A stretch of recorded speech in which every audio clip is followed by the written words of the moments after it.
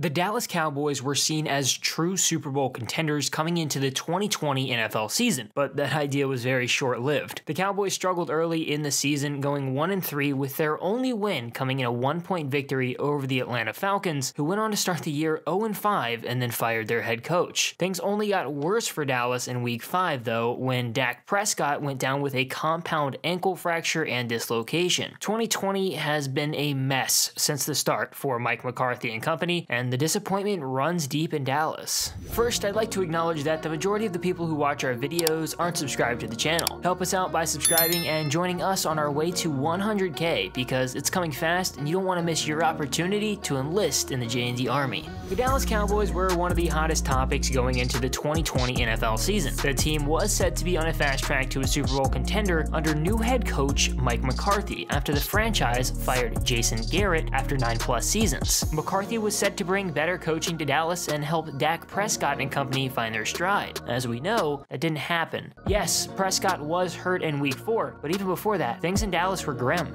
The roster certainly has talent on paper. The wide receiver core of Amari Cooper, Michael Gallup, and CeeDee Lamb is incredible, and you can't forget Ezekiel Elliott in the backfield. On the defense, linebackers Jalen Smith and Leighton Vander Esch lead the way on a defense that also features defensive end DeMarcus Lawrence. The reality, though, is that the Cowboys have a lot of problems on defense, and it hasn't helped having to let go of key players like cornerback Byron Jones because they have to pay players on offense. The defense has been awful and has arguably been the biggest issue for the Cowboys over the Prescott injury. The Cowboys' dream of a Super Bowl quickly went south in Week 1 in a close 20-17 loss to the Los Angeles Rams. The defense gave up 422 yards to start the year, and the offense struggled on third down, going just 3 of 12. In Week 2, the Atlanta Falcons found themselves up 20-0 after the first half, but the Falcons did what they do best and blew the lead. The Cowboys managed to pull out a close victory, 40-39. When a team puts up 40 points in a single game, there should be no reason why the contest is close. That wasn't the case against the Falcons, and it wasn't in games to follow. In a premier Week 3 matchup against the Seattle Seahawks, the Cowboys' offense was reeling as Dak Prescott threw for 472 yards and 3 touchdowns, but 2 interceptions and poor defense plagued Dallas in a 38-31 loss. After great play, Prescott managed to improve on his numbers the following week against the Cleveland Browns. Prescott went off for 502 yards and 4 touchdowns to a single interception. The offense played great and scored 38 points, but they lost 49-38. I don't know how you can justify blaming a loss on Prescott in a game where he passed for over 500 yards and his defense almost gave up a 50 bomb. However, a lot of mainstream media still found a way to. Despite the Cowboys' struggles, there was still the hope that they'd be able to turn it around and emerge as the top team in a weak NFC East. That hope came to a close in Week 5, when in a close 37-34 win, Prescott went down with a compound ankle fracture and dislocation. It was a tough moment to watch, as not only did the Dallas playoff chances disappear, but a good guy on a franchise tag goes down. Regardless of what you think of Prescott as a player, the reality is Dak's a good guy, and it really sucks to see anyone in that spot. From there, the Dallas playoff chances relied in the hands of the Red Rocket,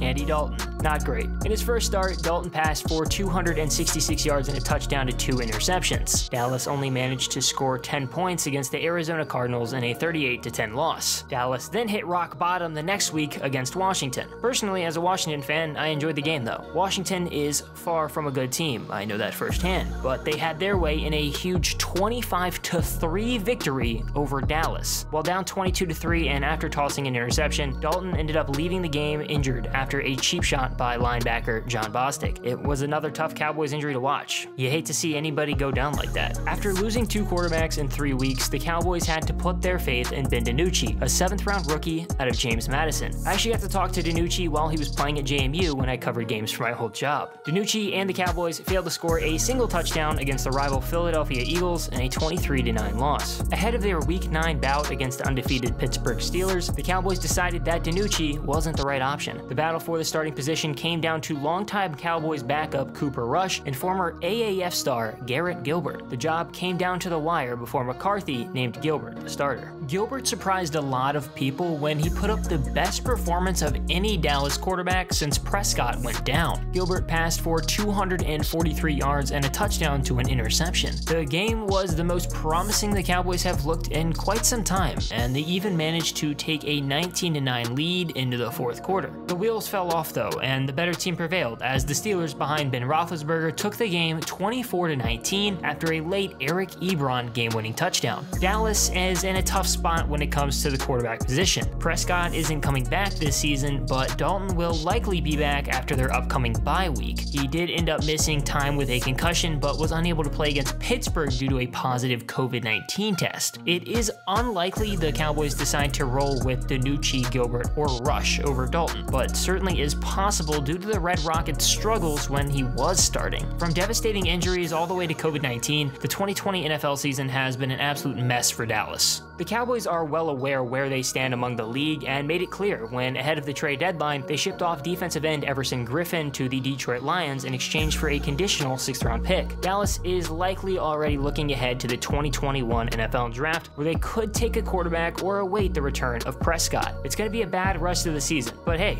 look at the bright side, Cowboys fans. You can't lose this week. Have a good bye. Thanks for watching. Follow us on Instagram and Twitter for more J&D. We read all of our DMs and love hearing what y'all have to say.